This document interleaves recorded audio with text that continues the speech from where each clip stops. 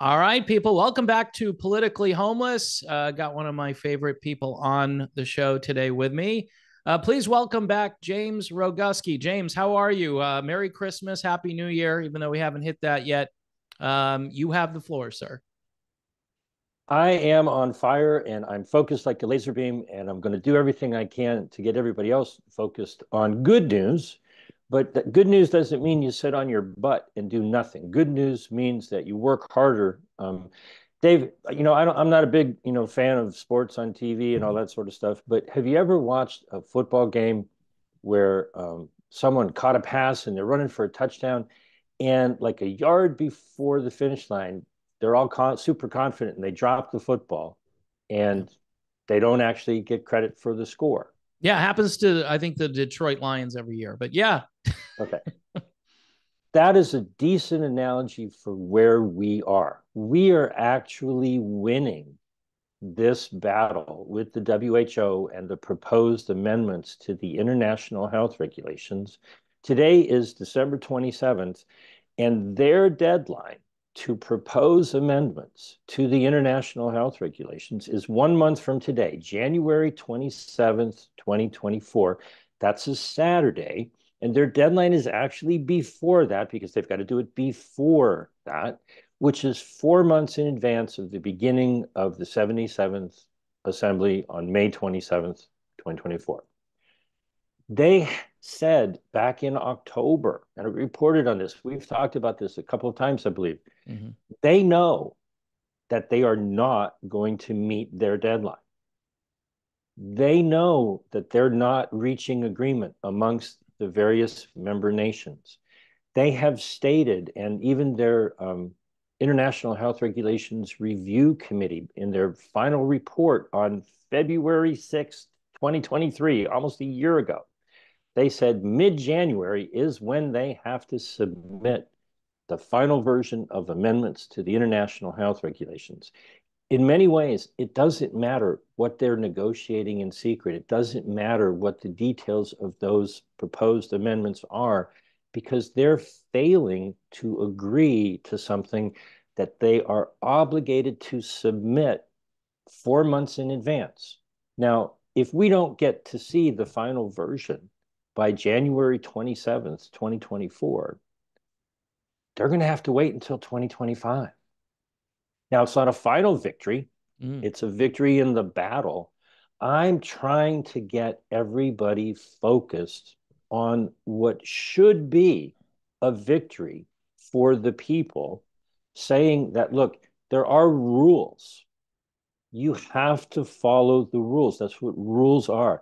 Article 55 of the International Health Regulations says very clearly, and I have them on video. I've reported on this for months. I have them on video saying that they understand what the rule means. The rule is there so that all of the nations have 4 months to consider whatever the changes may be in advance of the meeting when they are going to consider adopting them. So, hey, everybody out there, don't drop the ball just before scoring the winning touchdown. Now is not the time to go, oh, we win, game's over. It's not over. We've got until, at the very least, January 27th to let everyone in the world watch the working group for amendments to the international health regulations fail to achieve the job or for finish the job that they were tasked to do. They were told to put forth a final package of targeted amendments, not to open up the entire international health regulations and rewrite the whole damn thing. They were told to submit targeted amendments in compliance with Article 55. And Article 55 says very clearly you have to submit it 4 months in advance of the assembly. We have 1 month from now until January 27th, 2024, to wake everyone up, to point at their failure.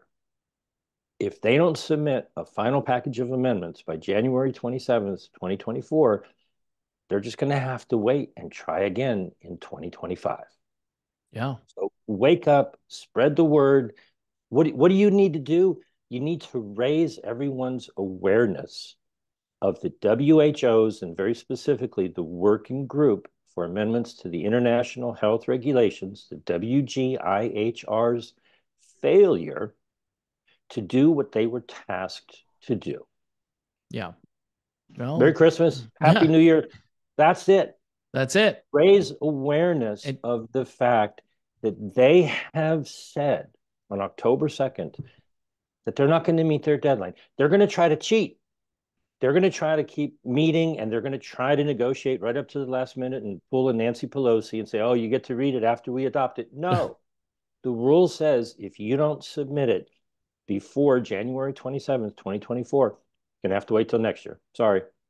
yeah.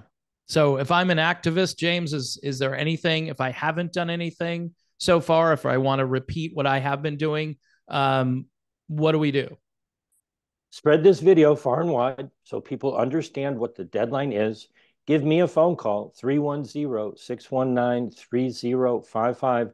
Go to jamesroguski.substack.com, read the article with all of the details, and realize that they have already admitted that they're not going to meet their deadline.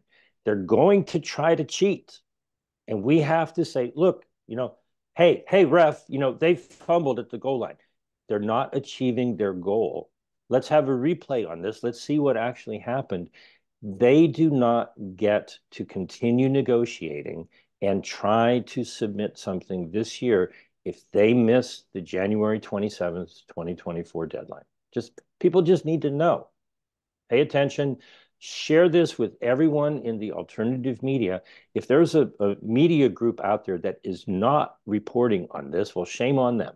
And Dave, thank you so much for all that you've done over the last 2 years for me and spreading the word. Appreciate it. And all everybody needs to do is raise awareness of the rules. We're supposed to be governed by the rule of law, and we cannot allow them to cheat and continue these negotiations. They can continue, but they can't submit it this year. They're going to have to wait until next year. All right. James Roguski, thank you for being on and Happy New Year, buddy. Thank you very much, Dave.